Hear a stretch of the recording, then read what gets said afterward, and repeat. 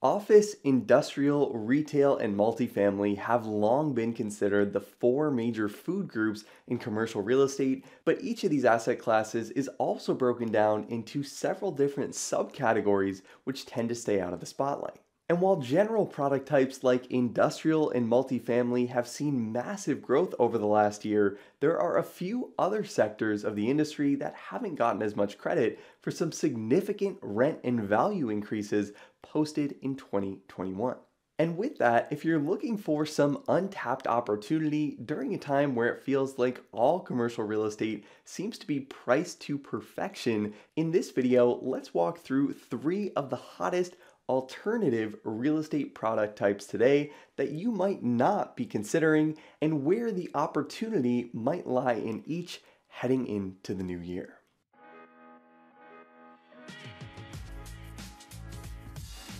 So 2020 and 2021 have seen some of the fastest changes the real estate industry has ever experienced, in large part because the way things are done among businesses and consumers is just different now than it was in 2019. This has led to a massive spike in demand for many real estate asset classes that before this were kind of flying under the radar, but now have become some of the most sought after property types throughout the entire industry. So to dig into what these property types actually are, let's go through three lesser known asset classes that are still somewhat alternative within the commercial real estate space and why you might want to consider investing or working in each. So to start this list off, let's jump into what might be the hottest sector on this list, which is life sciences. Life sciences properties are office or industrial assets that are specifically built to accommodate users like biotech firms, pharmaceutical companies,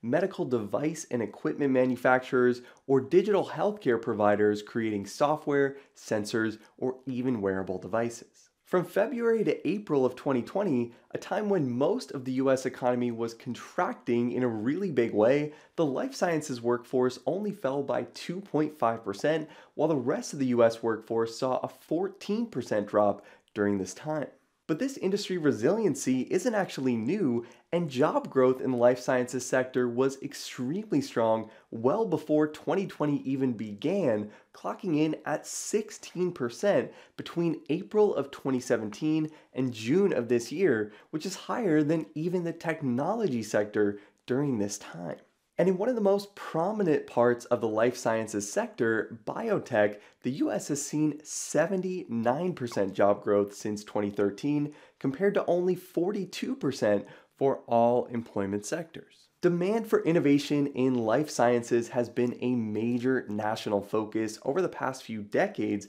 but this has ramped up even more in recent years, with government research funding from the National Institutes of Health, or NIH, growing by an average of 8.9% annually from 2016 through 2020. And over the past few years, interest from the for-profit sector has also grown significantly in this space, and according to Cushman & Wakefield, $70 billion of public and private capital moved into the life sciences space in 2020 compared to the previous record of just $36 billion in 2018. And if you compare those numbers to the almost $33 billion raised in just the first quarter of 2021 alone, we're really starting to see some exponential growth within this property type. And with this, not surprisingly, this has all resulted in the demand for life sciences real estate going through the roof. And according to CBRE, rents for lab and R&D space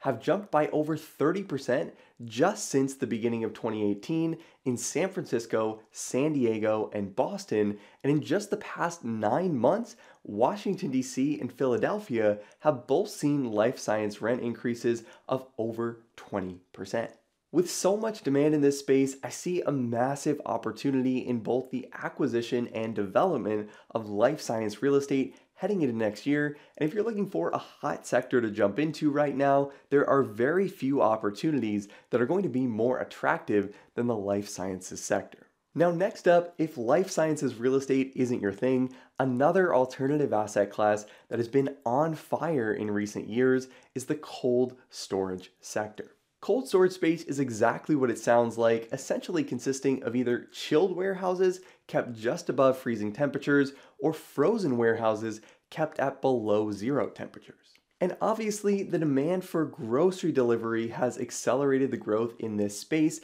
but aside from just food storage, cold storage facilities are also used to store medical supplies and biopharmaceuticals, including vaccines, which have obviously been front and center throughout the majority of this year. And what's interesting about this space is that even though this is one of the quickest growing sectors in all of commercial real estate, it still makes up a relatively small amount of the general industrial sector as a whole, which means this asset class still has lots of room to run and the ability to grow from here. According to Avison Young, cold storage space accounts for just 1.1% of the total US industrial market, with over 17% of all cold storage product located in just 5 major markets, including New York, Los Angeles, Philadelphia, Chicago, and Dallas. And with the average cold storage supply facility in the US at 34 years of age, and the demand for grocery delivery and other cold storage uses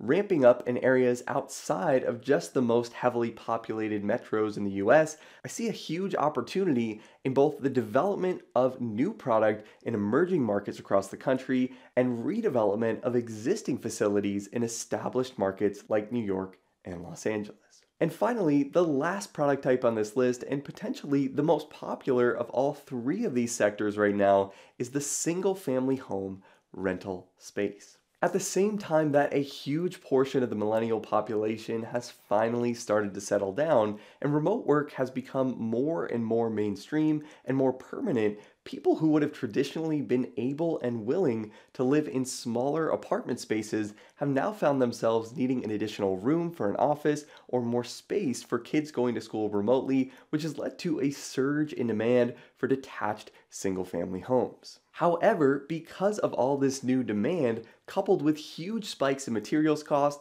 which has delayed the delivery of many single-family home communities, for sale housing prices in the US have gone crazy, growing by almost 18% year over year in August, resulting in many would-be homeowners being priced out of the market. But this has also directly impacted demand in the for-rent single-family home space, with asking rents for single-family homes increasing by 14.3% year over year in September, according to Yardi Matrix, which was the highest year-over-year increase on record since 2016. And even though this is the national average, many lower cost of living, high growth markets have seen rent growth figures far in excess of the national numbers, with Austin, Atlanta, and Phoenix all seeing year-over-year growth of over 20%, and Tampa and Miami seeing annual growth numbers of over 30%. The single-family for-rent sector is also seeing huge interest from institutions,